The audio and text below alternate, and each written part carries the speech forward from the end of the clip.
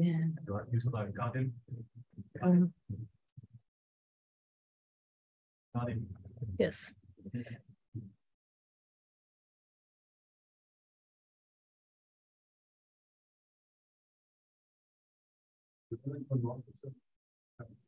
I have the 12 p.m. meeting. 12 p.m. meeting. Actually, yeah, 12 p.m. meeting. So, Which one? Huh? Which one? It's like 12 to 2, and then I have a meeting at 3. Oh, 12 to 2. Yeah. I see.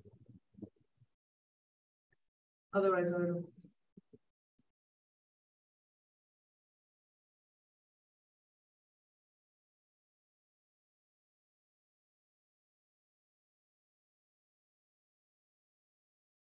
Should I start? No. Is microphone clear from the audience? Just in case, if it's not clear, we have a microphone. Okay. I think you think your microphone is good, right?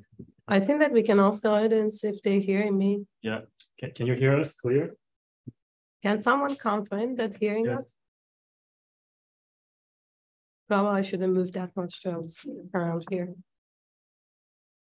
Do I have to Can you hear us? Do I have to also turn on my camera or then? You should. I should? Yeah. Please.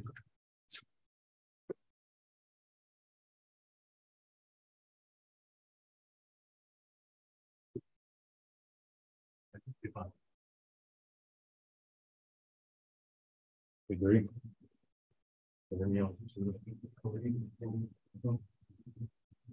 Did people confirm that?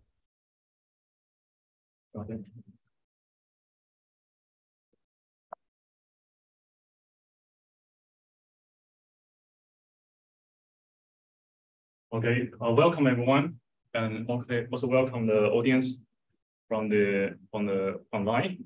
We are very happy and delighted to have the quantum matter seminar at CMSA, and welcome Sona Najafi from IBM Quantum, and she will be speaking about measuring the central charge in IBM quantum processors. Let me remind the audience, please feel free to ask questions in with Sona, and also people on the Zoom, please feel free to ask questions. Let's welcome Sona. Okay. Thank you. Yeah. Thanks a lot. So good morning, everyone. Thanks a lot for joining. Let me also first thank Jovan for giving me this opportunity to presenting some of our recent work regarding measuring the central charge in IBM quantum processors. Of course, no work. Can I just actually? There's a mole, yes. Yes, more. Hi. Okay. Awesome. Great. Yeah, of course, no work can be done alone. And I would like first thank my collaborators, in particular to a very talented student who actually joined this project as an intern, Nazli, who is just here, and also Swanand and my other collaborators in IBM. So as the number of qubits is scaling up, currently we have like about 433 qubits in IBM quantum chip. One of the questions as a researcher that we have, what kind of problems we can target actually with this quantum processes. So over the past few decades, there are many different areas that have been developed as an application, being like quantum simulation, or quantum chemistry, or portfolio optimization, and quantum machine learning. In particular, because the current hardware that we currently have, they are small, shallow, and they're noisy. Until we reach the fault-tolerant regime, this becomes even more important than what kind of problem we can actually target. So historically, quantum simulation itself is one of the actually early promises for the quantum computers. And in particular, because of the different degrees of freedom that we have in quantum matter, that makes a lot of the theoretical work hard or challenging. And also computational schemes that we currently have, they can either work in some particular regime. So for example, quantum Monte Carlo might suffer from this time problem in low temperature. And the promises that quantum computers have for quantum simulation would be hoping to overcome these challenges and deepen our understanding from the different properties and in quantum physics or material science. So currently there are different platforms and racing for reaching, the fault tolerance and like making all this quantum simulation available.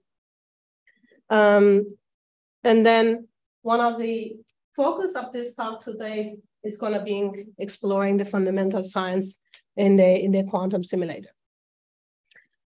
So as we know, if we actually look at nature, from we can actually see a lot of universal properties from actually galactic scales to really subatomic particles because of the symmetries and the associated mathematical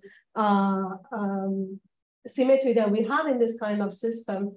In particular, in the phase transition, this system actually show some continuous, in the continuous phase transition, this system actually show scale invariance. And in particular for 2D, it is known that we have a conformal symmetry. So this was actually the very seminal work of the Belavin and Polyakov and Zamolodchikov, who actually showed that in 2D, there exists this infinite dimensional algebra of local conformal transformation, and which most of the time can be also exactly classified. And at the heart of this conformal field theory is the Virasoro algebra, which is one of the most important components of it is the central charge, which can be actually used and help for classifying the universality in this for the 2D systems. Of course, people have been studying central charge in many, many different, systems, and also for different physical quantities, it actually manifests across different quantities. For example, we can actually look at the 2-point correlations of the energy momentum tensors, which is related with the central charge, or maybe free energy that people actually look at.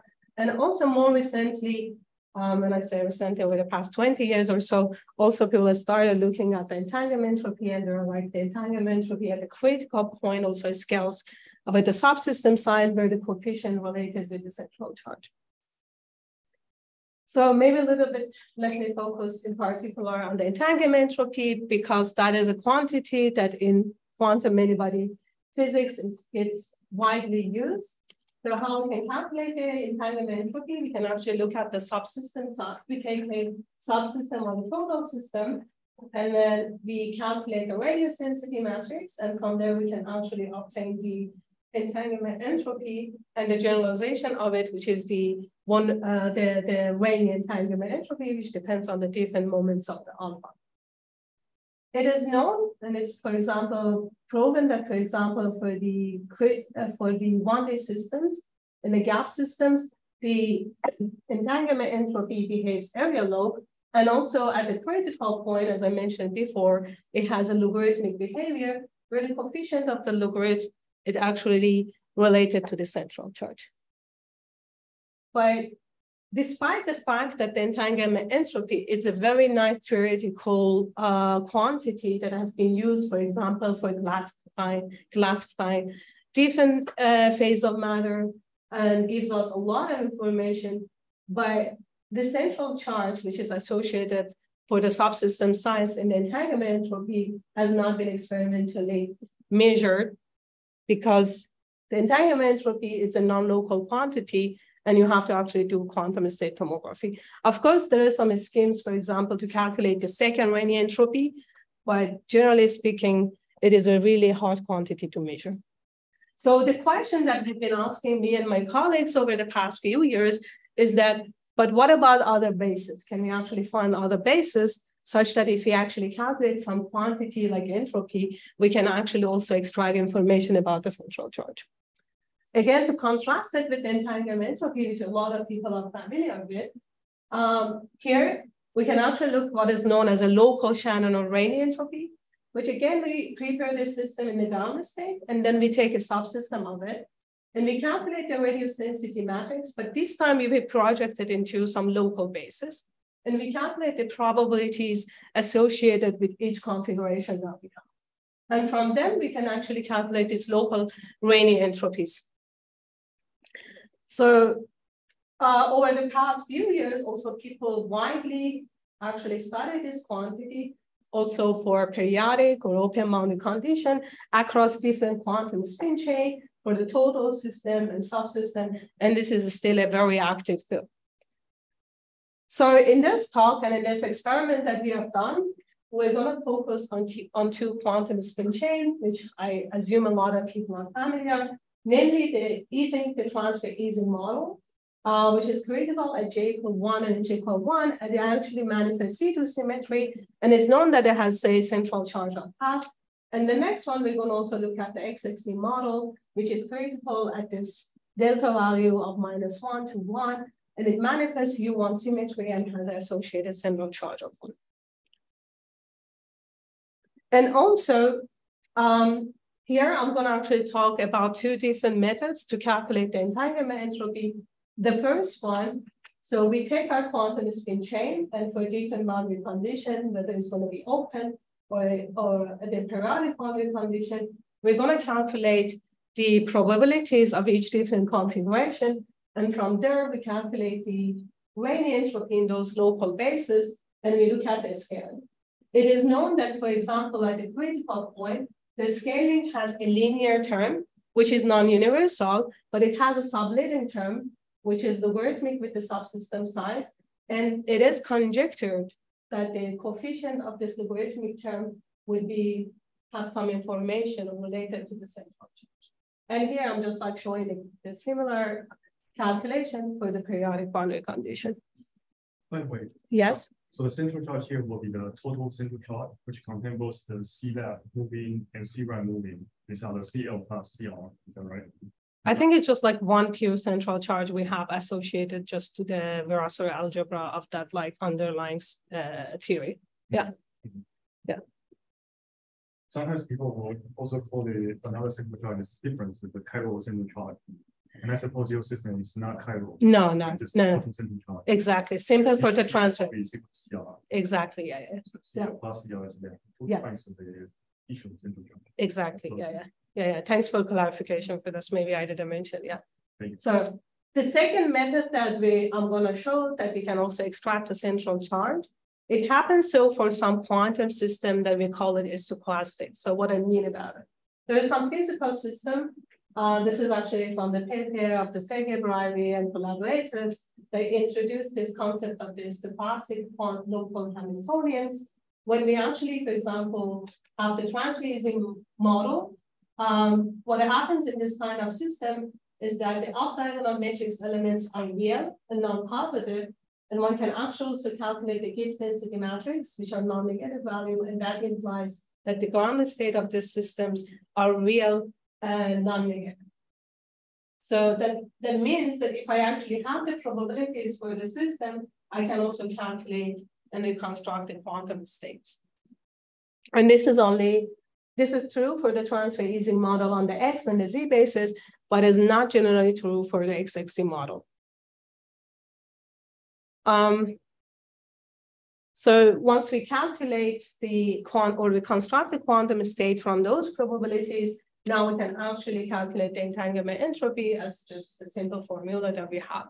And now it is also known that this entanglement entropy at the critical point for the open and boundary condition, in particular for the bipartite lattice of the left and right, is behaved in this formula. And then we're going to look at also the both open and periodic boundary condition.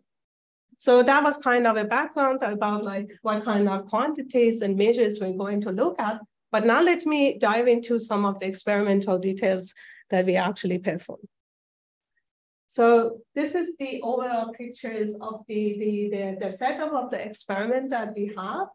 So the very first step is just like we actually have our quantum spin chain of desire. And for now, we're going to focus on only 1D quantum spin chain. And the next steps that we have to actually prepare this quantum spin chain at a critical point.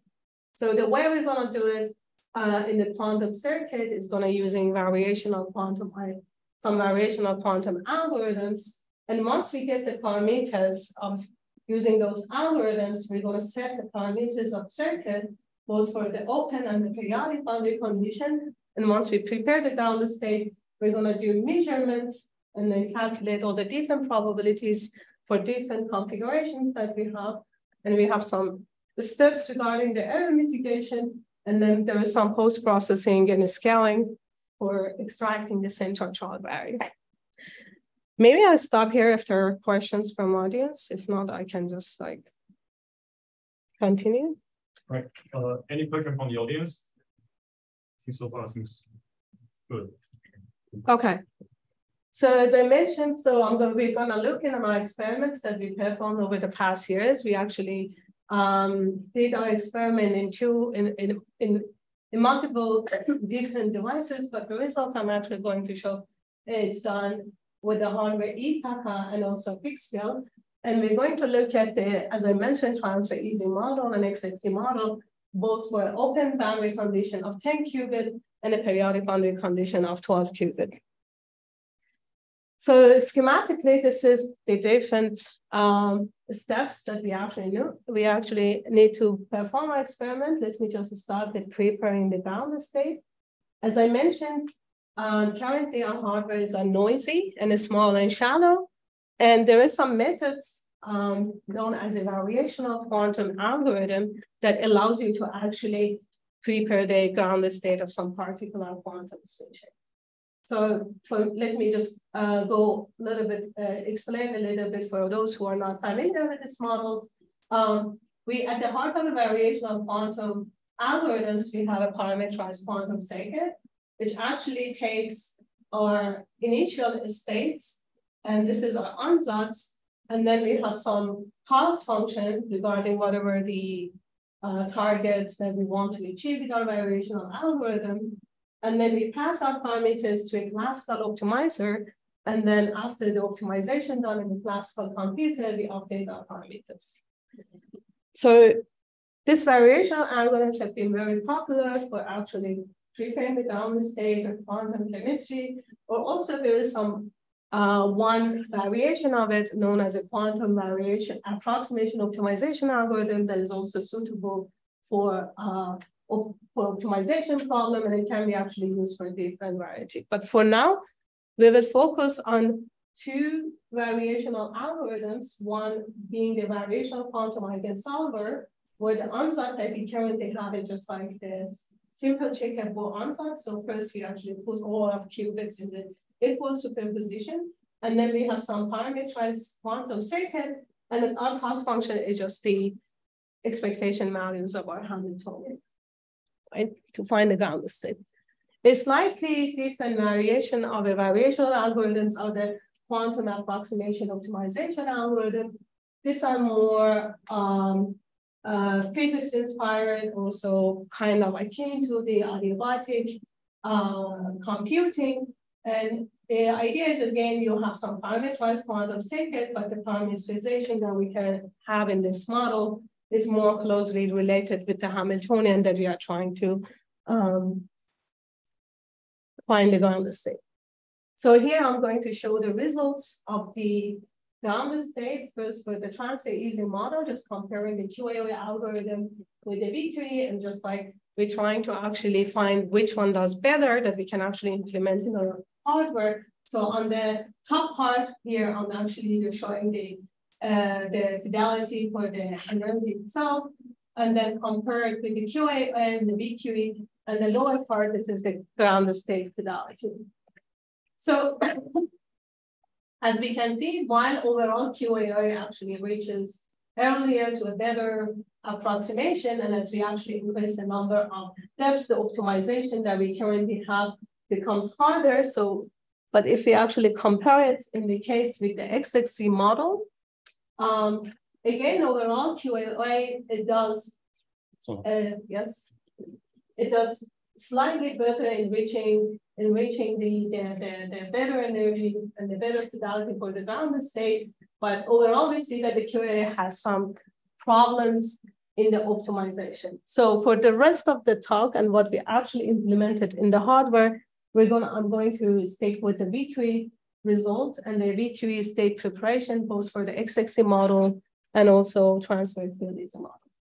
But of course, once we actually start to implementing the ansatz and the ground state preparation in the quantum hardware, the real hardware have a lot of noise. So there is resource update, noise can be energy relaxation or dephasing, or there are some crosstalks, coherent noise, measurement errors, leakage, even cosmic rays, and a lot of other resources.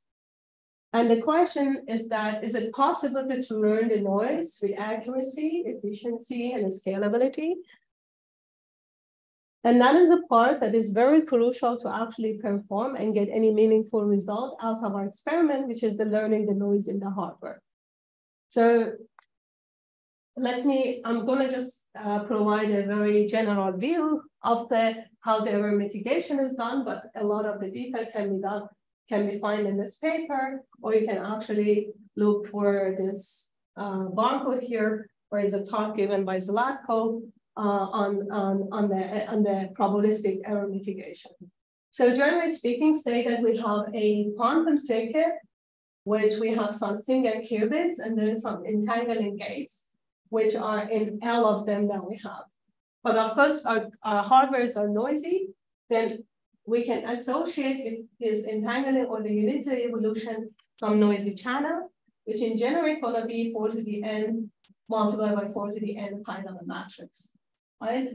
And the idea of the error mitigation is actually learn these big gamma matrices and then imply the inverse of it. But of course, this is a very, very delicate matter, as these are not might not be the positive and semi-definite matrices, and things can be challenging, and that's the work has been proposed in the following paper. And we actually use those error mitigation, and once we actually implement the error mitigation and adapt our circuit with the probabilistic error cancellation, then finally we do the measurement in the local basis. So like we had our bounded state, I already talked that. We use the VQE to prepare the bounded states. And now we also learn the different noise characterization of our hardware for that particular ansatz that we have. Then finally, we do the measurement in different bases. And once we have those probabilities, we can actually calculate the Renyi entropy. And after we calculate those, we can actually look at the scaling and then obtain the measurement that we have. So we can, after we calculate this H of alpha, depending on the boundary condition, we can actually look at the subleading term and try to figure out what is the coefficient of the central term. So is there any question? Maybe this is a good point again to stop, if not. Okay. So here, I'm going to actually, because there's just so many different cases, I'm actually going to first give the summary of the results that we have, and then I will dive into like different cases that we have. So as I mentioned, we did the experiment both for the Ising and also the XXC model. And then we did it for the open and the periodic boundary condition. So for the open of the system chain of L equals 10, because this was a stochastic Hamiltonian, we can actually also reconstruct the quantum state with good fidelity.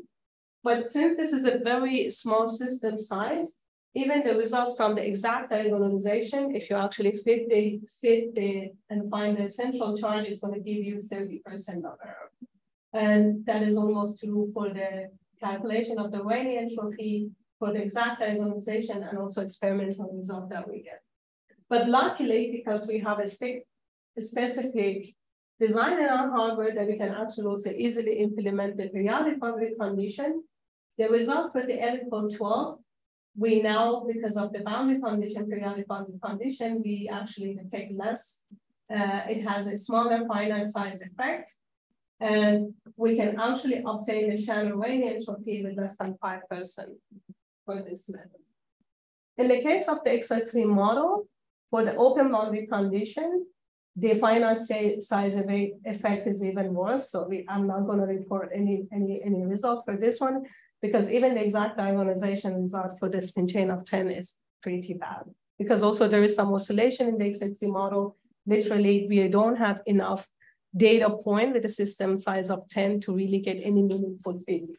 But in the case of, again, periodic boundary condition, we achieve, again, like something about like a 5% error of calculating the central charge.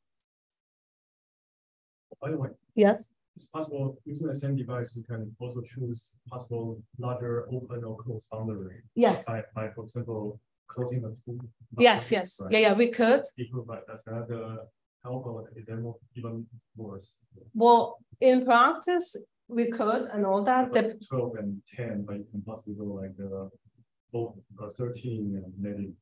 You mean like, yeah, you can actually go like we have hundreds, so you can actually, in principle, you can, but the problem, there are a few different issues. I was going to mention in the end some of the challenges, but since that's a very good question. So there are a few different, first, a lot of the variation algorithms that we use most probably will not scale to really big system sizes. As the number of qubits becomes bigger and bigger, the variational algorithms becomes harder to train and like reach your ground state, right? One is the problem of ground state preparation.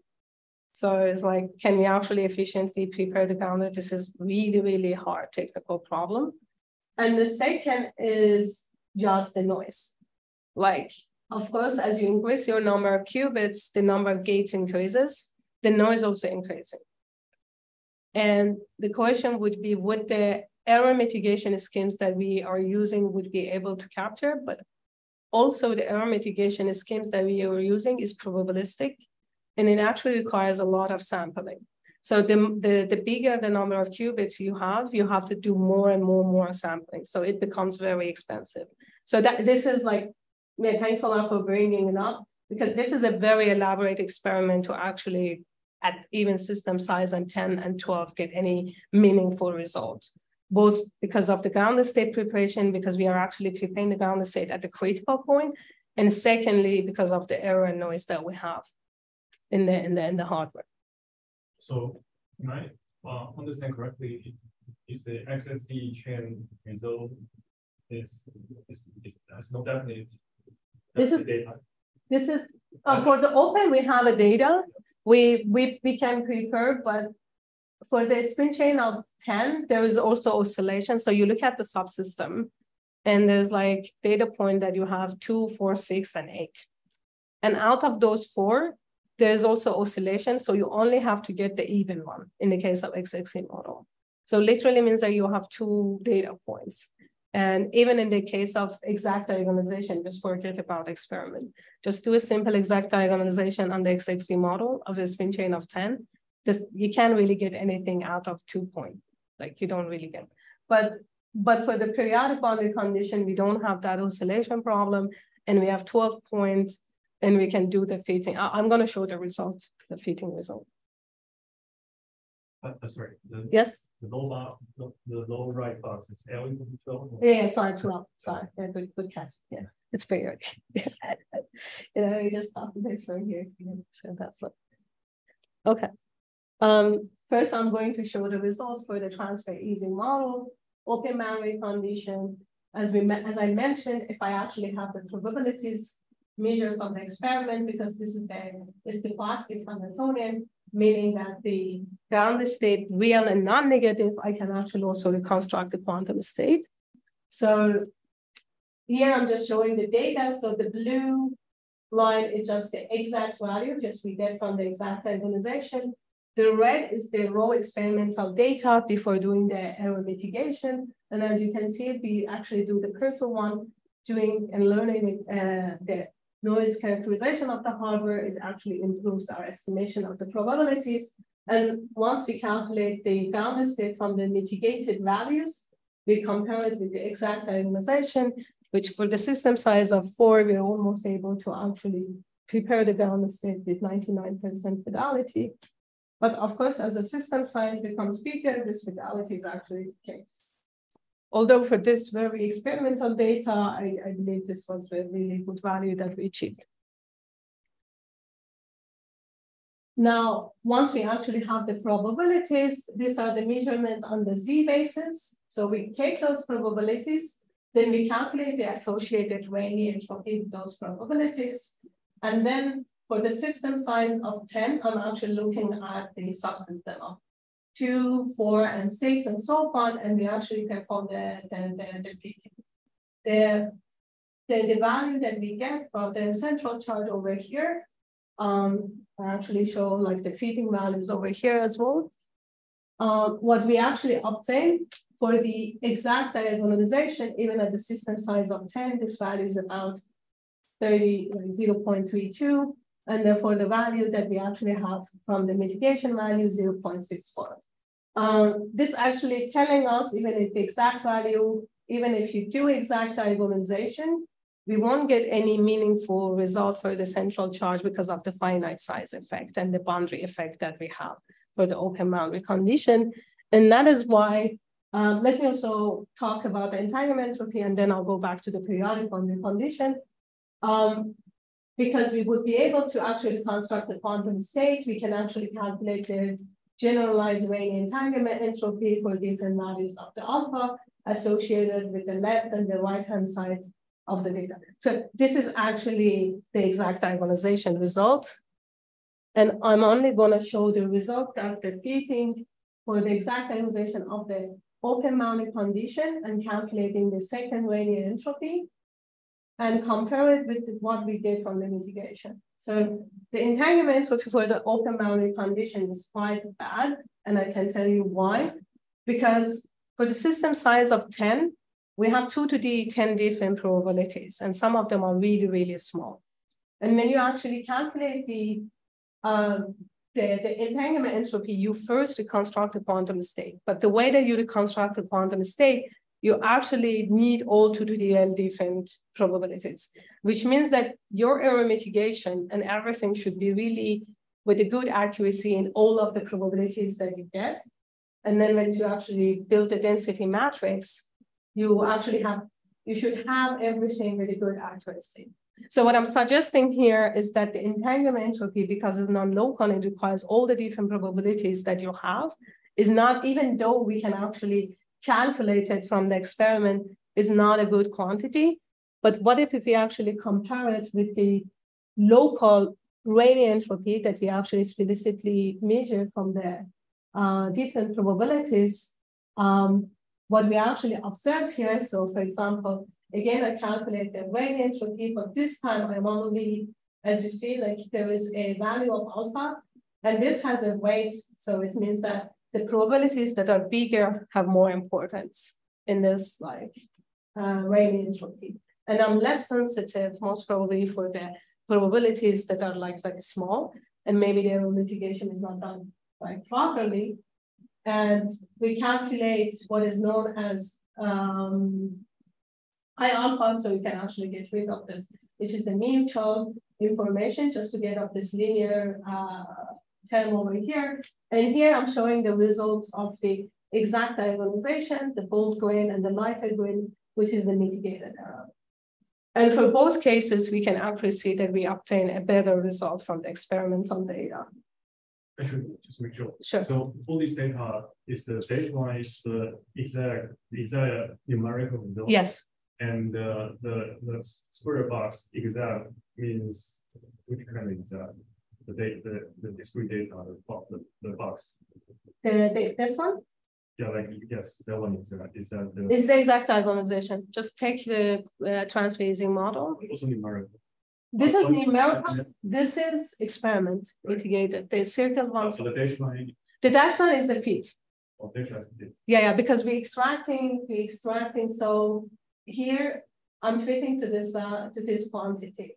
So you can think about this as a Rayleigh entropy, but you can actually calculate the mutual Rayleigh entropy just to get rid of this beta R over here. And then you fit I of 2, which is the second mutual information to this quantity. And the coefficient of that fitting gives you this C alpha P, which is related to the central charge.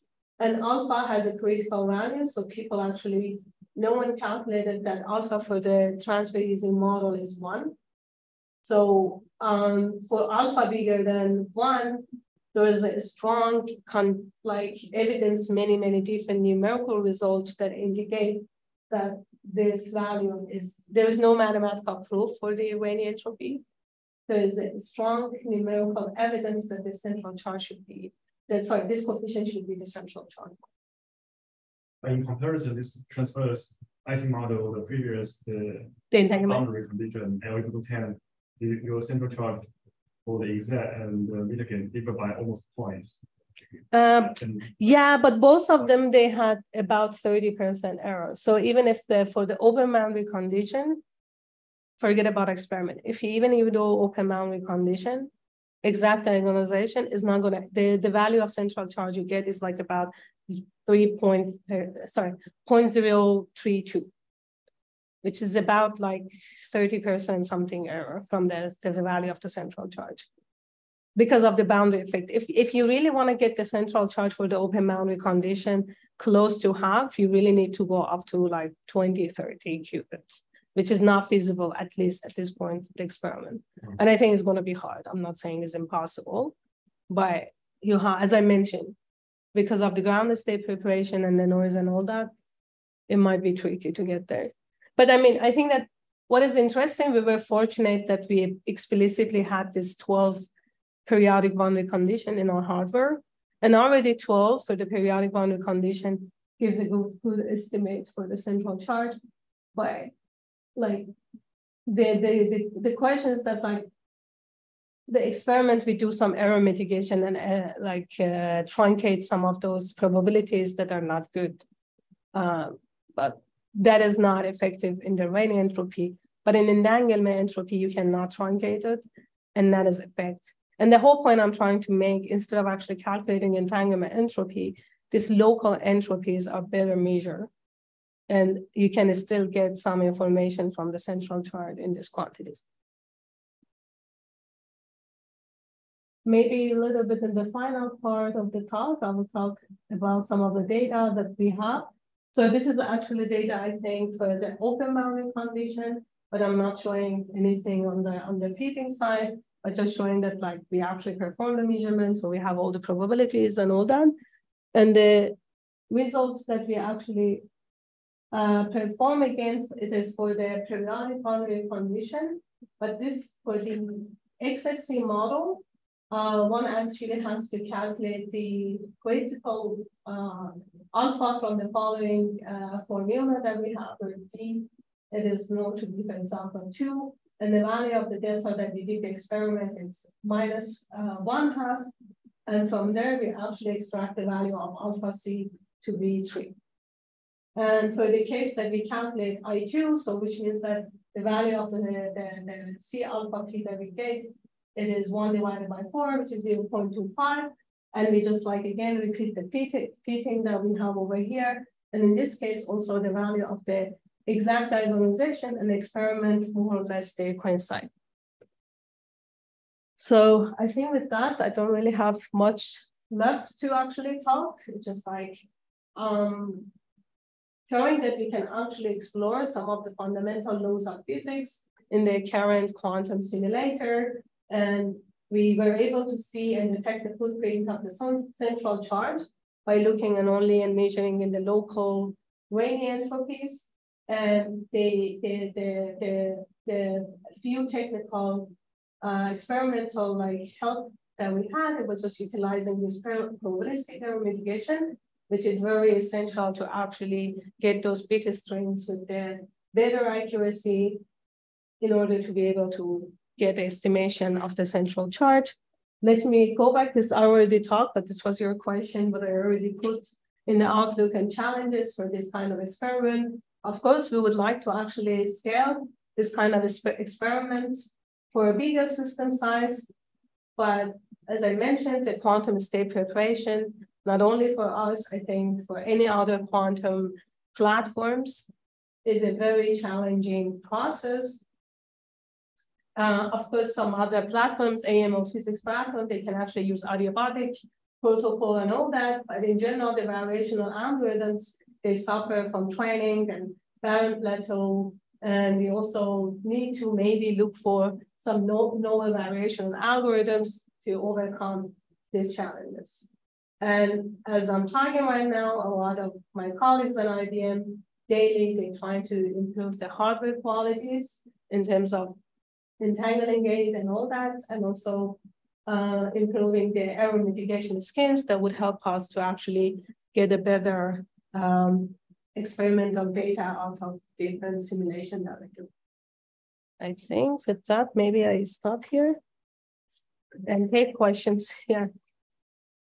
Thank you very much.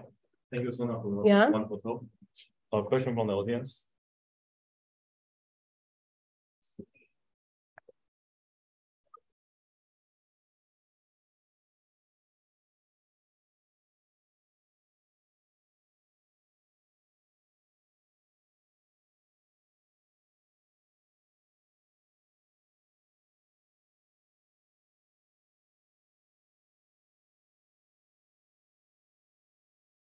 Just remind me the analytic result of the transverse Ising, the CFT, as the central charge is 1/2, is it? Yes. Yeah. And then you do both periodic and the open boundary.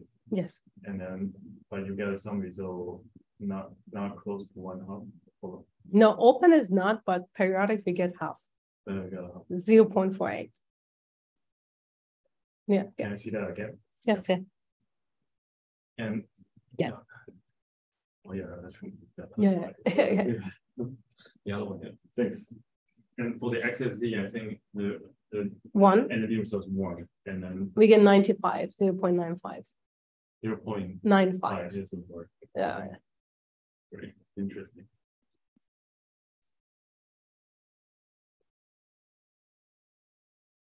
Any question from online? There are many people, but Sure. Let's see. So, you think there are other next models one can think about? Yeah, we are doing it. Yeah. Can you add more interaction? Yes. One good thing about at least the with the universal quantum like a digital quantum circuit is that like you can mostly cook up many different Hamiltonians, especially if they are not like crazy long range or all connected.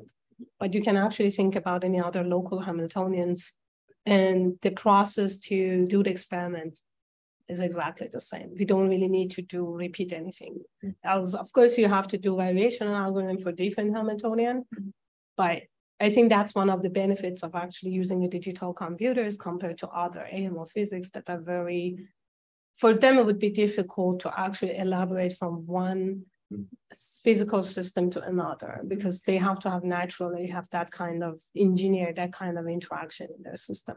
But for us, it's just like you write your Hamiltonian and you do the variational algorithms, which in the end is just a trotterization of your terms in the ansatz. And we are already doing for some for long range interacting system as well. I didn't show the result because we haven't done their mitigation yet, but we're doing it too in one other quantum system as well. Yeah, we can talk more about it.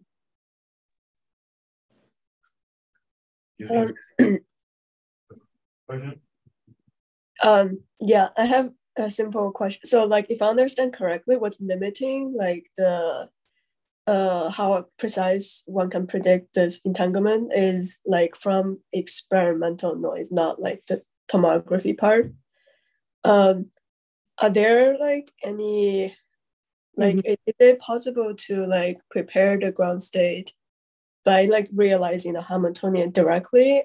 Like can you like engineer like the interaction directly and like prepare the ground state instead, and then tune the parameter?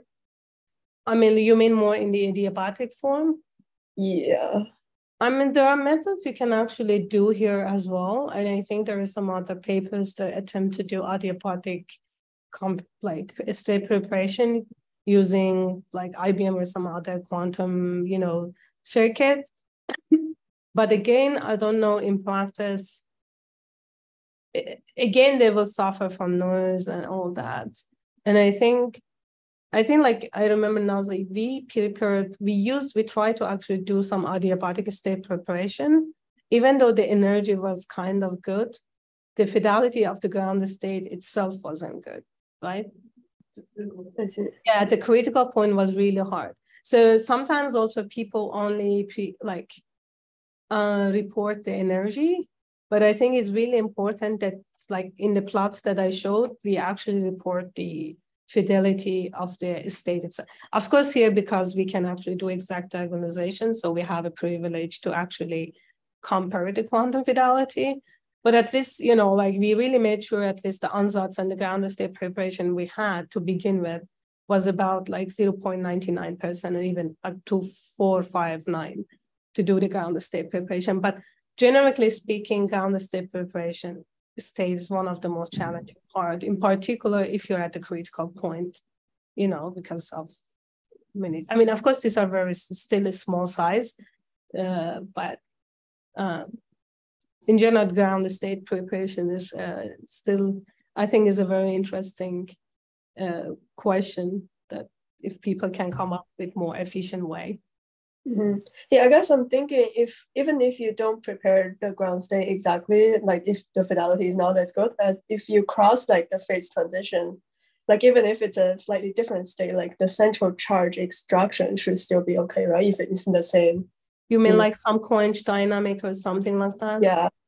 Yeah, that's a good question, most probably. But yeah, then the thing is that like performing, you're saying that like but are you doing still the ground state preparation and then you're doing a quench? Yeah, I'm thinking of like, yeah, like exactly the Rydberg kind of sweeping thing. Maybe that's completely not right. Yeah. So you start with some ground state that's easier to prepare, and then you. Oh, you mean like adiabatic? Yeah. As I said, like we kind of did a similar thing in the simulation, even in the absence of the noise. It wasn't like the ground state that we get wasn't good. Like VQ gave a better result. But the central charge is also not good. You're saying I mean, if I didn't even have the ground state to prepare to start with, we didn't even evaluate the central charge because I didn't have even the right ground state prepared. But we tried something like an adiabatic protocol, the state preparation, doing a simulation, not on the experiment.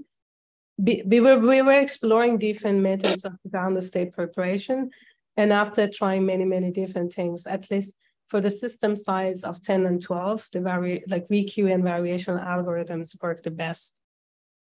Gotcha. But of course, then the issue is like how we can scale this up. But you know, for now, it's just like the question is that can we extract a central charge even with this small system size that we can do the experiment? Mm-hmm. Thank you. Mm-hmm, of course. Yes, also have a question. Since the system is built up by qubits only, but can we try to make a qubits so you may be able to do like a ZIPO, also just the maybe 4-dimensional qubit space per degree of freedom of a qubits type of a chain instead of the qubits. But then what would you get from the like some other central? Like different CFT. I don't know. You could, but you can actually also look at different CFT and other quantum spin chains too, right? Sure. Right. Yeah. Well, building qubits is difficult. Okay. I wish they would, but we have some interesting work coming out actually generalizing Jordan-Wigner mapping for qubits. That if we have the hardware, how we can actually do the simulation. Do people already maybe use few qubits to constrain qubit space in some way to get the qubits effectively? I don't know about that one. I mean, but I think on the theoretical aspect, qubits are interesting in general. I think, but maybe for now a little bit far from practical. I mean, there are teams and groups that are working. So there's a Fancidis group working on like qubit, but even now they're on the 3 level of transference. But yeah. There was an audience, I know you has a question? Even sir, no, you may know the answer. On the qubit? Yeah, you may know. Yeah. I'll ask him. Oh, okay. Any more questions? If not, so we should thank Sona again. Thank you very much. Thanks a lot. Thanks everyone.